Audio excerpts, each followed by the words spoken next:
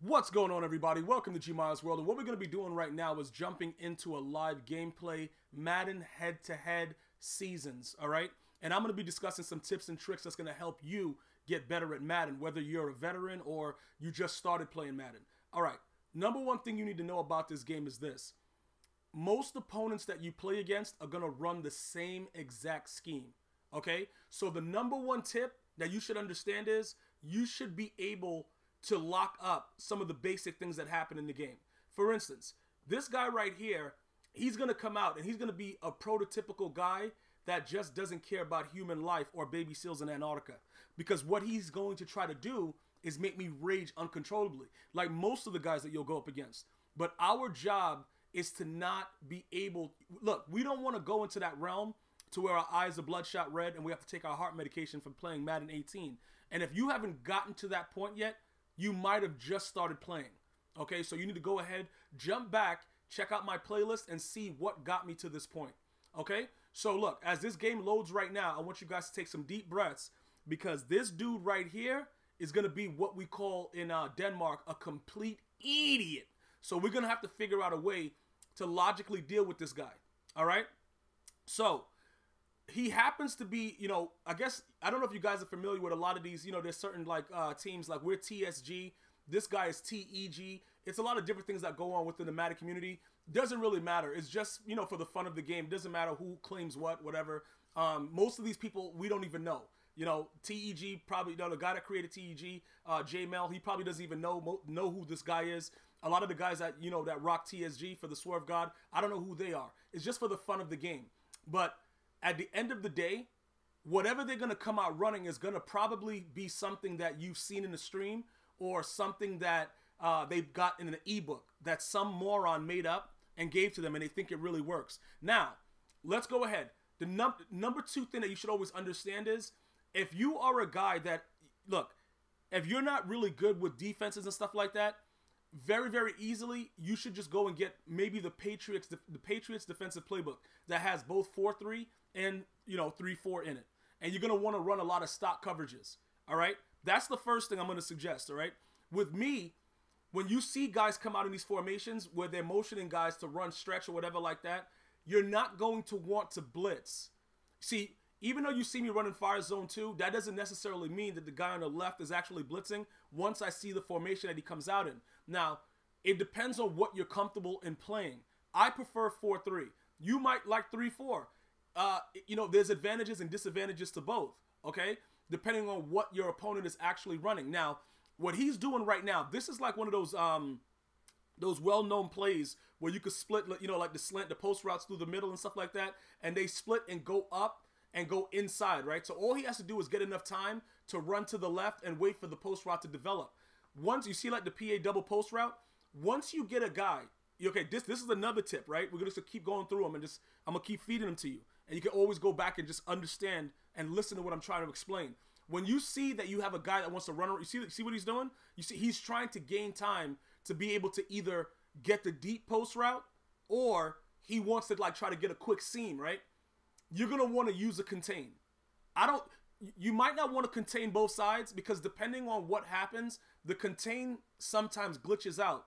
After the most previous patch, your contain sometimes runs away and then looks at the quarterback and doesn't do anything. Now, right here, there's nothing you can really do about that. That's a low pass. It is something you can do about it, but shading underneath is probably going to get you hurt, and that's a whole nother video to kind of explain that. But now that I know that he's like a low pass dude, because again, once you see these guys come out with these names, they have an idea about what's going on within the game. So you got to be ready for a lot of different things. Now that I know that he's a low pass guy, that he just did it once, I make sure that my safety on the other side, you'll see when he snaps the ball. You see how he's looking down initially before he turns around? That's just in case there was somebody else in that area that would possibly be able to do a low pass. And you can make you can adjust the way your safeties look down first, or you can make them just run straight backwards, depending on your adjustments. All right? So now, look, another tip. Once you know that this guy, look, this is all he wants to do. He only wants one-play touchdowns. So beating this guy shouldn't be that hard for you because he's not interested in anything else. You see what I'm saying? Like, I already know he wants to run the play action, set it up. He has Mike Vick with a huge arm. He just wants to throw this post route. This guy is determined. He doesn't care. He doesn't care if he breathes oxygen. He doesn't care about anything in this world other than throwing his post route. He wants the one play touchdown, and that's what the ebook told him. He has no idea what else is going on. Now, you see what happened there, right? I knew he was going for the low pass. So another tip is this. You have to be able to study your opponent within the first, within the first drive. You should know enough about your opponent to determine what's going to happen. Now, listen, in most cases, EA already determines the winner. Okay? So if you come out in the game and your dude fumbles 9 times and you're like, all right, yeah, listen, I don't believe in quitting. I don't quit games. I'll take my blowout. Dudes beat me uncontrollably. All the videos are here for you to enjoy on YouTube.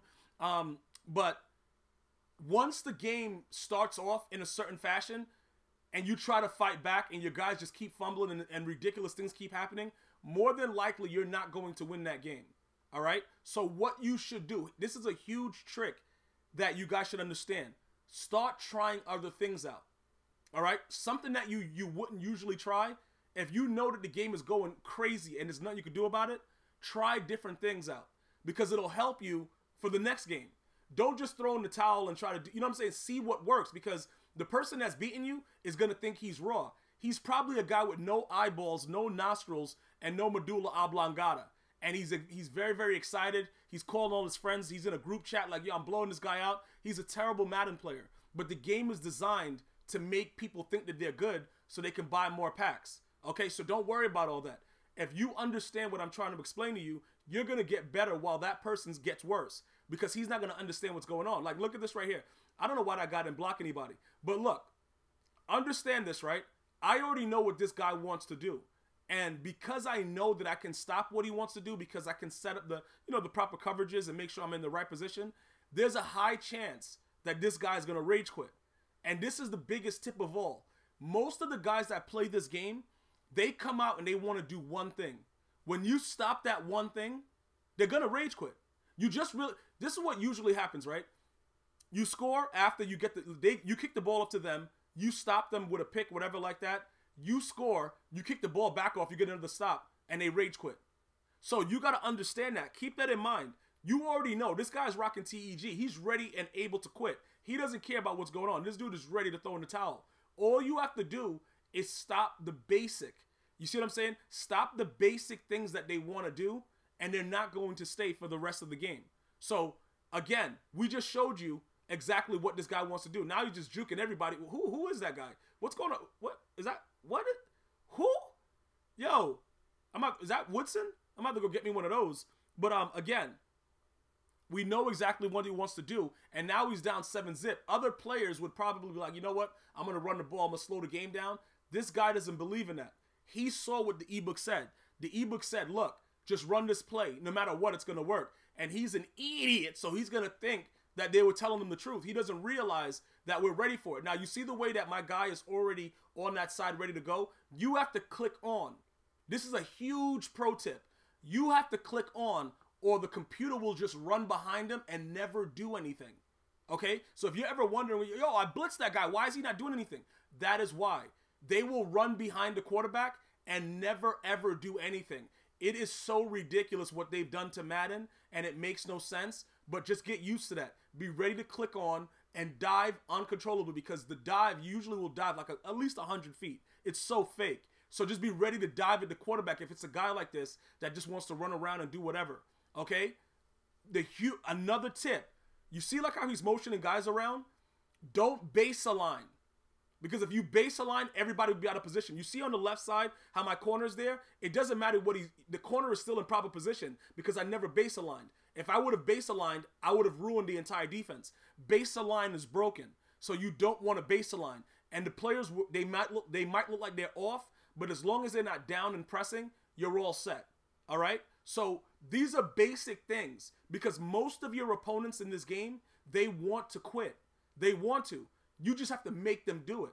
You see what I'm saying? You have to do things that really, really frustrate them, possibly celebrate. This is another huge tip. Celebrate every time you're about to score because that usually makes people rage. You might get hate messages and stuff like that, but they'll quit the game and you don't got to read the messages and you could just block them also. All right? So now look, you see I know what he wants to do. He just wants to run commit. This guy, he doesn't care about human life. He doesn't care. And things like that, I forgot to celebrate, but I knew he would quit. It's a wrap. This one's over. So I want to thank you guys for watching. I want to go ahead and give a video view goal of about 55K on this one. Be sure to like and subscribe and share. And I'll see you guys and girls next time. Enjoy. One love.